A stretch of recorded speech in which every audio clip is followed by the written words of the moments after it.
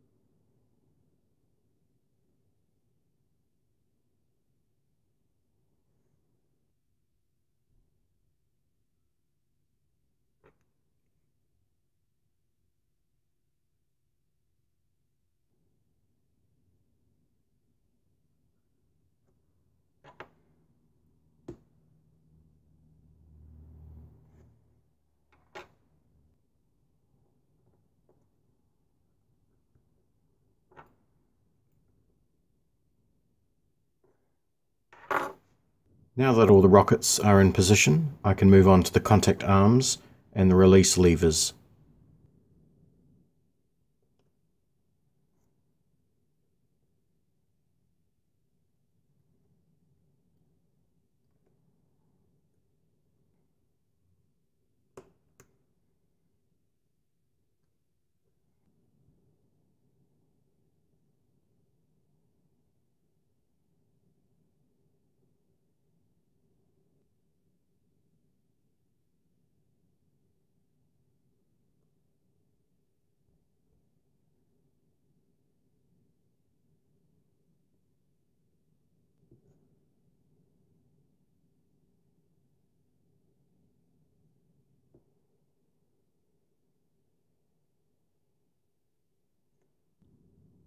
So there was 2 contact rings for each rocket, which the arms made contact with. One was in the middle and one was a bit further out. That's why the arms are different lengths.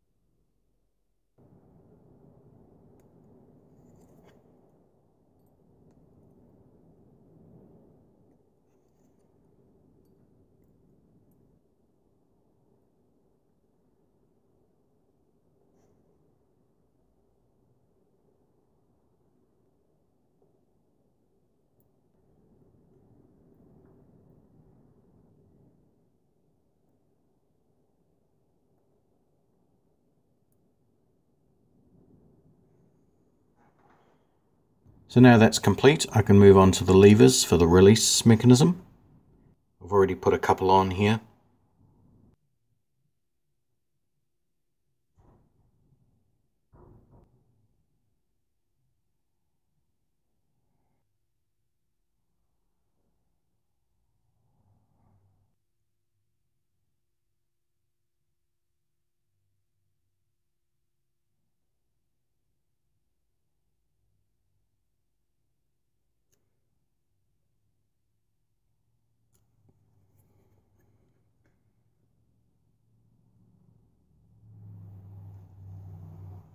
So I'm going to connect everything together with wires now.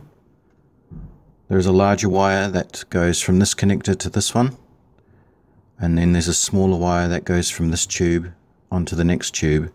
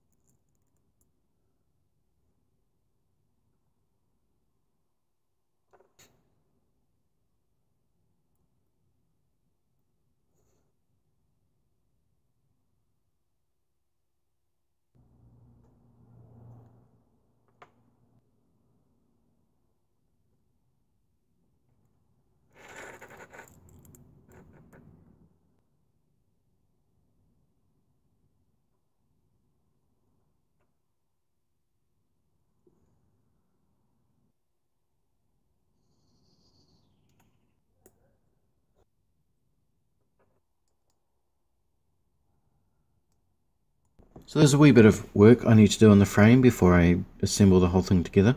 I'm going to be adding the release cables, and also these bolts on the frame here are too large, so I'll be removing those and redoing them. And there's also another support beam that comes out of the turret to secure the whole frame in place.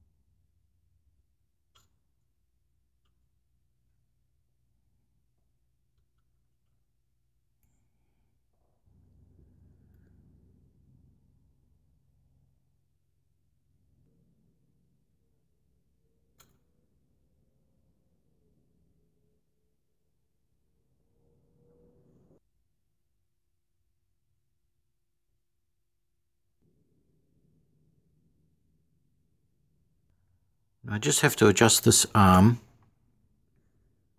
because at the moment it's too long.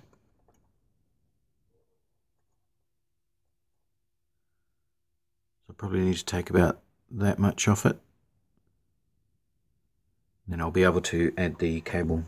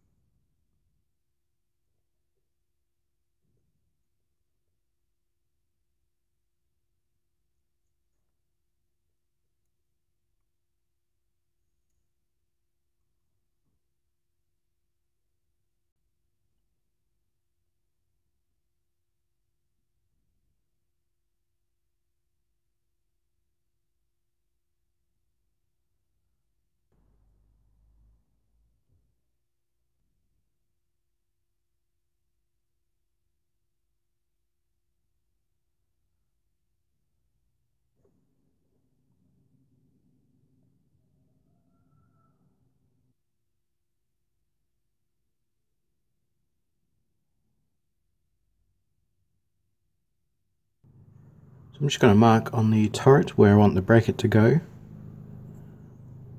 Just line it up with this bolt here.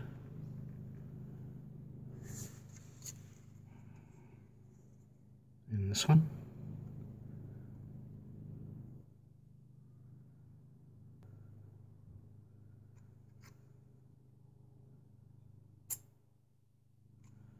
So I made a couple of supports just out of styrene card.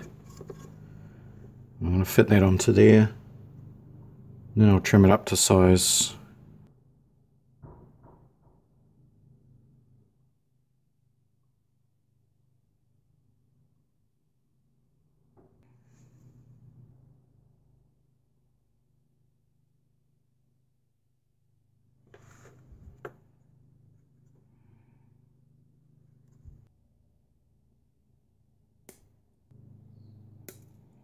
So I'm just going to put a bit of putty around the seams to act like a weld. And I'm using this plastic putty from Vallejo. What's good about this is it's got a really good precision nozzle, which is good for replicating weld seams and things. Then I just usually run my finger over it to smooth it off a bit.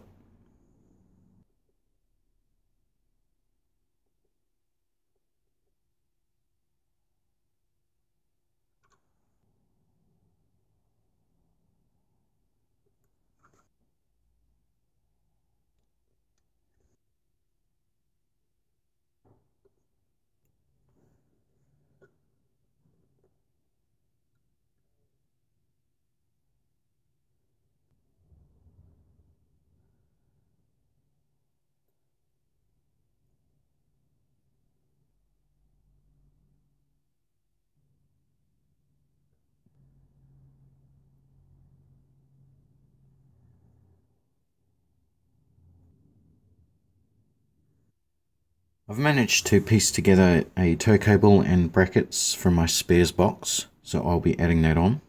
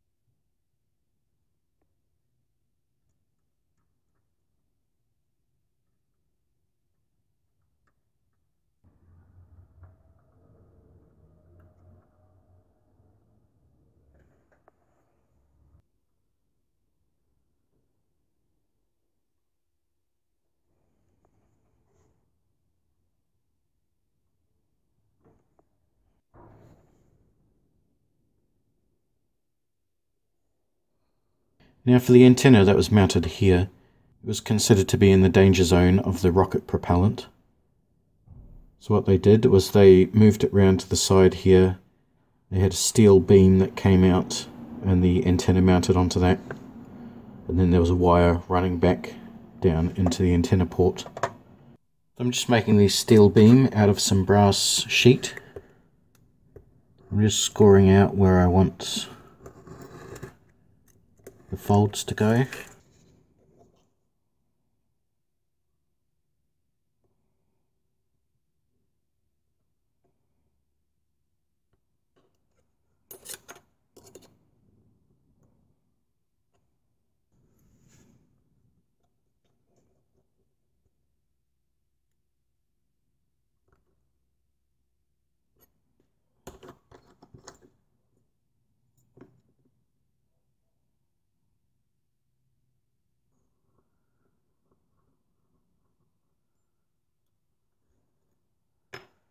What I have here is a brass turned antenna mount. I've bent the spring part just because I'm going to have the antenna tied down. So that will be mounted onto the side of the turret, and it will have a support beam coming out of it as well.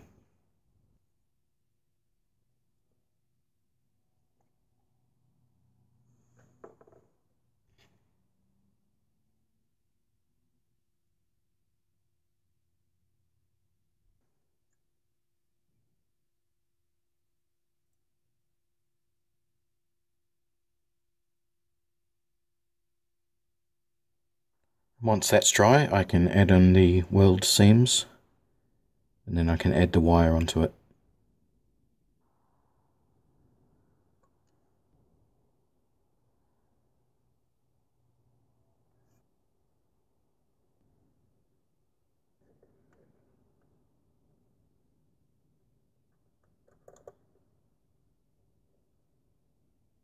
Now for the antenna itself, it was made up of 3 sections which were 3 feet long each, and they were screwed into each other to make a 9-foot antenna.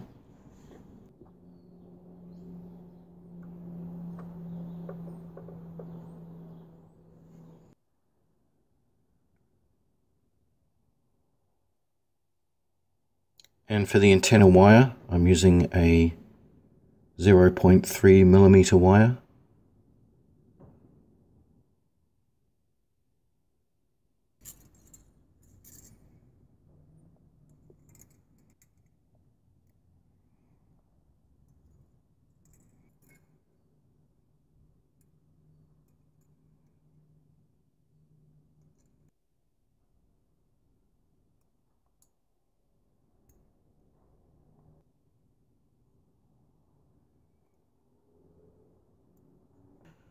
Now the wire was run up the side of the turret, and it had a couple of metal straps holding it in place.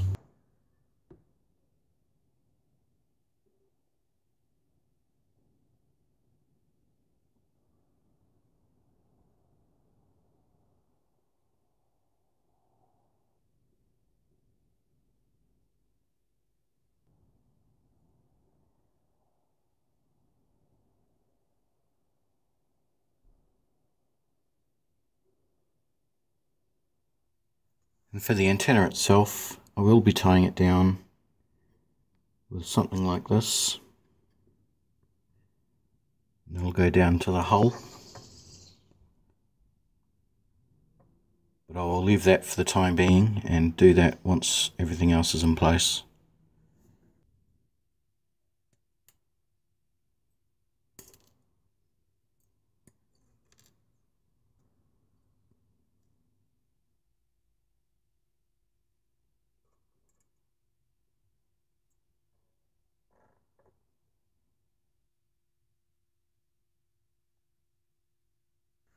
Now since this is the port where all the wires will be going into, there is no periscope or there's no guard either.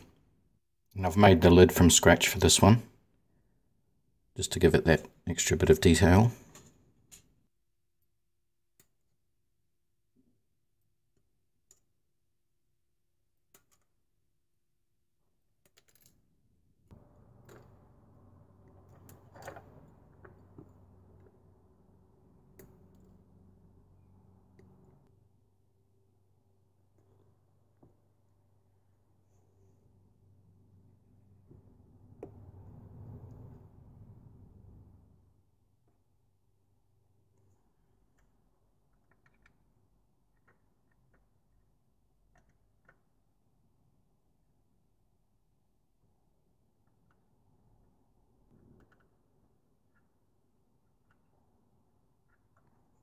So I've seen a photo of a spare track holder on the back here, and what they did was they used a piece of spare track on the bottom run to act as a shelf where they could store 2 jerry cans and then have them all strapped in. So I'll be replicating that. Now the kit doesn't come with a spare track holder, so what I had to do was make my own. I've got the 2 halves here. I'll be gluing a piece of track in between them just to get the distance, and then I can fit the whole thing to the tank.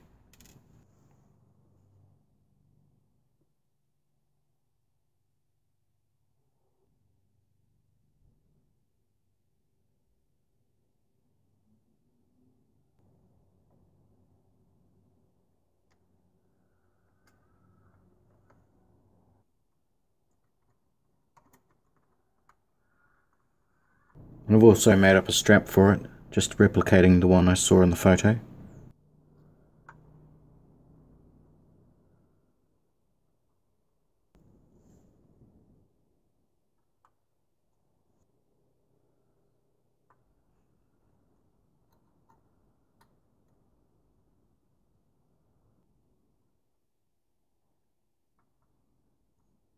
I think the most significant thing that I found out while researching this build was how the pods actually attach to the frame, because the straps on the pods are not in line with the frame, and there was no way to actually screw the pods into the frame because that would prevent the rockets from firing.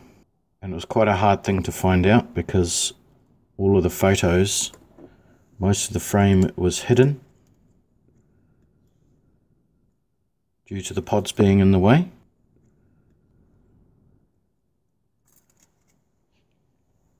So it took me a good couple of months to research and actually figure out how it was done.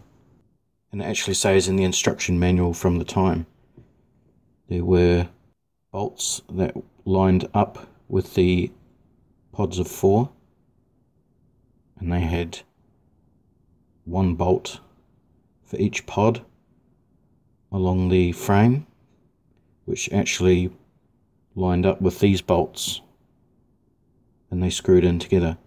So as you can see from the picture here, you can just see one of them on the end, and for a while there I thought that was part of the framework, but after reading about the bolts in the actual manual, sort of clicked, and I figured out that that's what they were for. And for the bolts, I'm just using a 0.5mm plastic rod.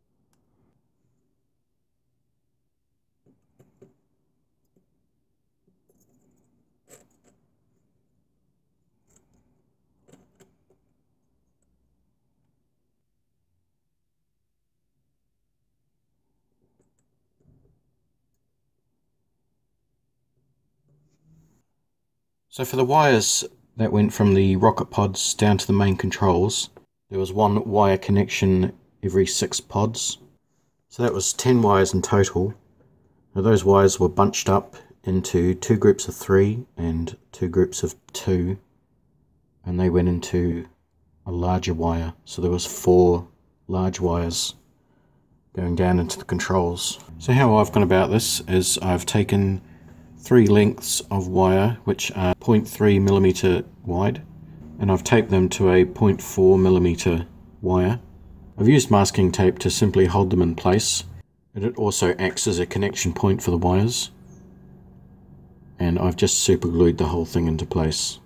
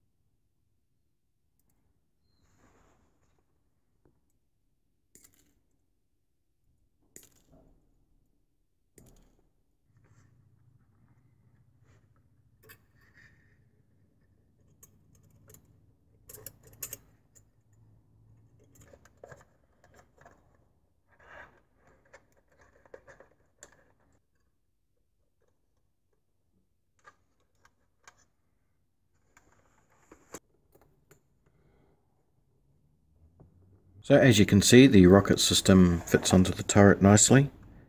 Everything lines up and is in place.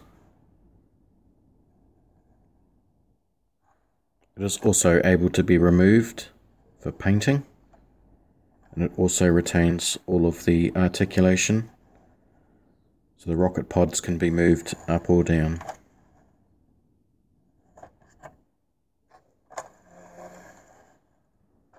Now there is a couple of things that I would like to add before I call the tank done. There's some extra parts I want to add to the stowage bin at the back, as well as some of this stowage that I'll be adding to various points around the tank. This is a resin cast kit from Legend Productions, and I'll just be putting these on loosely for now, as I want to be able to paint it before I stick them down.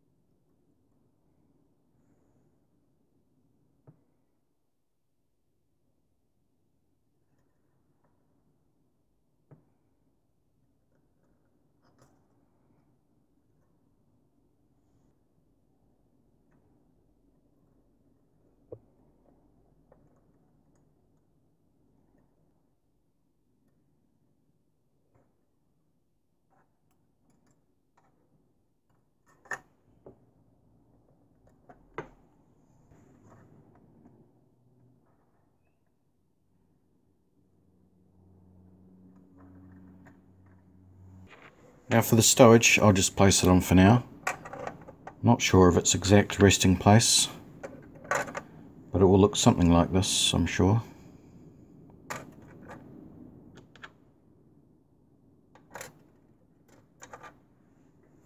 Made a couple of bags with straps on them, so I'll just hang off these handles,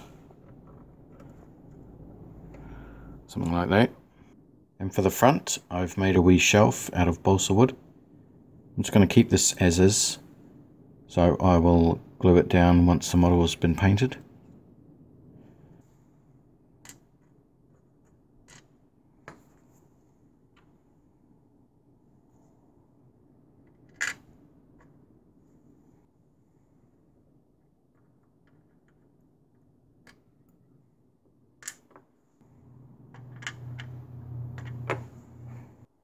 For the spare wheel, I'm just going to go ahead and glue that into place. I've also spruced up a couple of old Tamiya helmets. Just added some photo etch straps onto them.